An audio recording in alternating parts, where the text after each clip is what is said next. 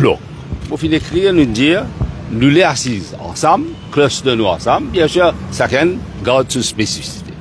Et laisse-nous faire notre travail. Ça, nous demandons ça en toute légitimité. Et pendant le week-end, vous faites une cause aussi avec le speaker. Vous dites qui, c'est le vœu, ok, de parlementaires, travaillistes, MMM, nouveaux démocrates. Et bon, moi, j'attends qui, le speaker, pour agir d'une façon indépendante. Mais ce que vous trouvez, c'est bis repetita de monsieur Fokir. Bon, par contre, pas 10 minutes pour pareil, bien le ton pour pareil, mais malheureusement, action pareil. Et il y avait une lettre. Il y avait une lettre, effectivement, pour refuser nous. C'est nos droits légitimes. Parce que nous avons l'alliance, nous avons un bloc, et nous devons demander qui, vu ce qui finit d'arriver, qui maintenant, ça l'alliance ensemble, vient assis ensemble. Bon, pas comprendre qui fait les financiers d'une façon arbitraire. Laisse-moi dire, et quand on peut dire ça lettre-là, il coule de source qui devait prendre instruction de son papa et du leader of the house, l'ancien speaker, allez. Mais maintenant, qui de mal qui nous peut demander qui enlève sa suspension-là? Nous attendons, bon, moi, le ministre obligatoire nous téléphoner, nous attendons qui je prend la décision qui s'impose. Mais il est malheureux que l'action du speaker à l'encontre de la démocratie parlementaire. Et qui est coupable? Mais l'autre, la plus coupable encore, c'est lui qui amène une motion pour suspendre nous trois camarades députés. Il écrit lui, il envoie lui sa lettre là à l'étranger. Bon Dieu, qu'il peut faire à l'étranger d'ailleurs, mais il envoie lui d'être là à l'étranger. Nous pas attendre. Nous attendons nous guetter quand il répond. Qui dit pour répondre? Parce qu'ils ont une suspend. Faut qu'il y ait. Faut qu'il y ait une suspend du monde. Et bien, corrige ça. This House will certainly recall that on 5th July 2024, Honorable Rajesh Bhagwan was suspended for the day sitting and the ensuing 5 sittings. On 9 July 2024, Honorable Ehsan Juman was suspended for the day sitting and the ensuing 6 sittings.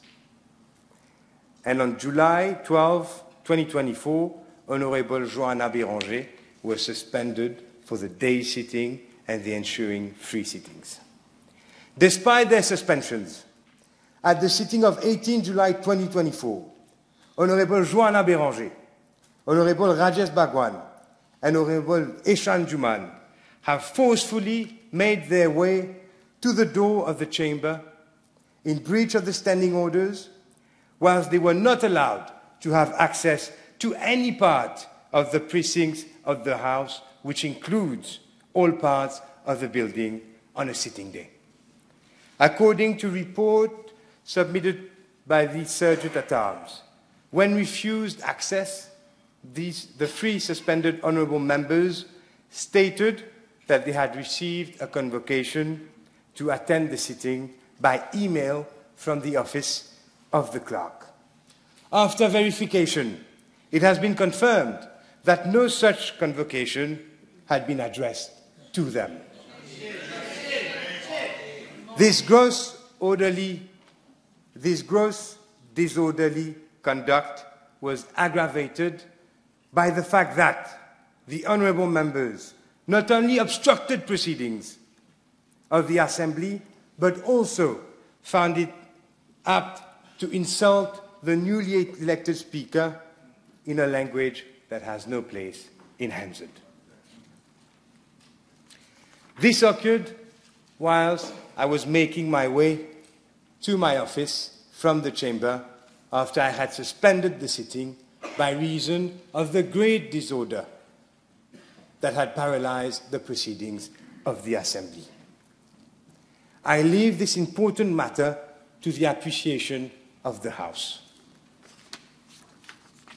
As my third announcement, I shall now address the issue of the waiving of suspension of Honorable Joanna Bérenger, Honorable Rajesh Bhagwan, and Honorable Ehsan Juman from the service of the Assembly. One can only regret that the Honorable Leader of Opposition has limited his endeavour to have the said suspensions waived to mere statements made in the press, rather than by following established procedures which are clearly laid down in our standing orders. Let me remind the House that the Speaker cannot, on his own volition, reverse or otherwise deal with the resolutions of the Assembly which suspended the said honourable members from the service of the Assembly. The said suspensions may only be dealt with by resolution of the Assembly following the appropriate motion being made in accordance with our standing orders. The onus is now on the honourable members who stand suspended from the service of the Assembly to tender unreserved apologies to the House or for an appropriate motion to be made in the House by their colleagues. I deplore the approach taken by the Honourable Leader of the Opposition, who has chosen to throw ultimatums on the House, in the press, that is, that the Opposition shall abdicate from its role in the Assembly at today's sitting unless and until the suspension of honourable members is lifted, whilst being oblivious to due process established by standing orders and practice. For Parliament to properly function, the participation of members of the opposition in the business of the Assembly is essential. I will also leave that to the appreciation of the House.